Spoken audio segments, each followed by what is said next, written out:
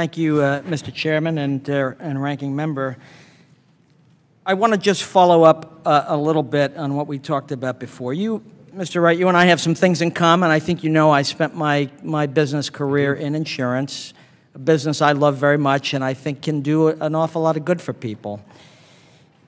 And I noticed in my business life that as things got bigger, you have to manage them differently. And so when I had a small company, it was one thing. When I had thousands of people, it was very different. And often when you're trying to understand how things are going wrong, you only see the ripples at the top where the causation is really beneath the waterline. And it's not easy to get to the bottom of things sometimes.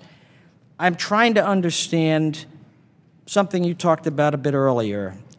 The write-your-owns had zero incentive to underpay claims. In fact, you might argue they had an incentive to pay them quickly because they don't make more money by creating a torturous process.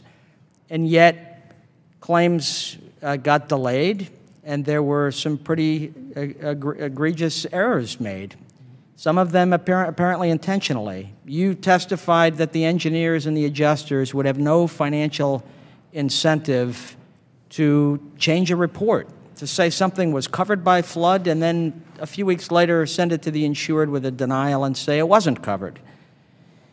Are you aware of any action within either the NFIP or FEMA, more broadly, any action, either explicit or implicit, implied?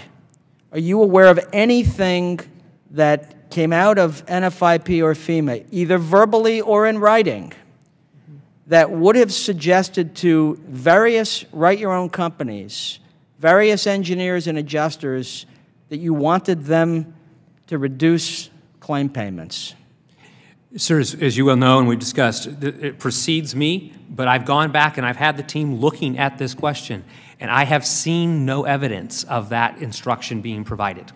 Does it strike you as just incongruous that this could have happened this way without somebody directing it? So the best I've been able to understand as we've looked through this, 19,000 of these claims came back for reconsideration as we've moved through.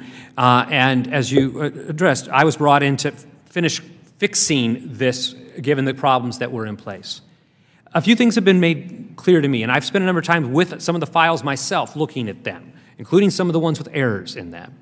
What I saw was a system that was overwhelmed without the right controls in place. I saw a lot of sloppiness.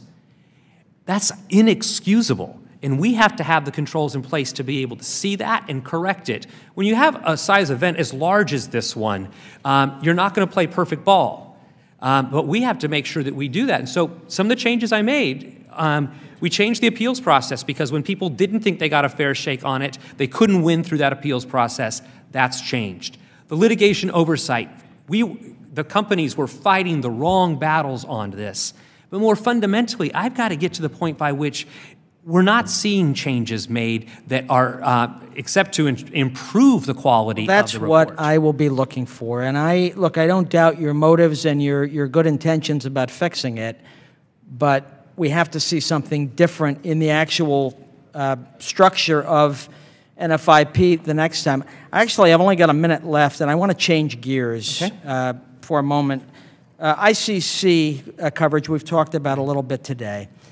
And I just want to ask you, assuming actuarial adequacy, do you believe that increasing ICC limits and increasing the actual payment of ICC funds would result in avoidance of future losses? It would help mitigate future losses. For me, the key is finding out how to do it where, today it's 30,000. Structures in your district largely are well in excess of $500,000. I know it's a diverse place, but there's high property values. There's other parts of the country where the property values are only $100,000. We've got to find the right way to tie that coverage or mini grant program to the structure in a way that understands it, and then come to an understanding, today we run a mini grant program that's helped to defray the cost of that increased cost of compliance. Are we trying to actually stand up something that provides you full coverage at which point we should price it, and we should mirror some things that go in other peril lines. That's what I've been grappling with. It's not simple, and we got to do something that works in various geographic contexts. I appreciate it. My time has expired, and I thank the chairman for his indulgence today. The gentleman yields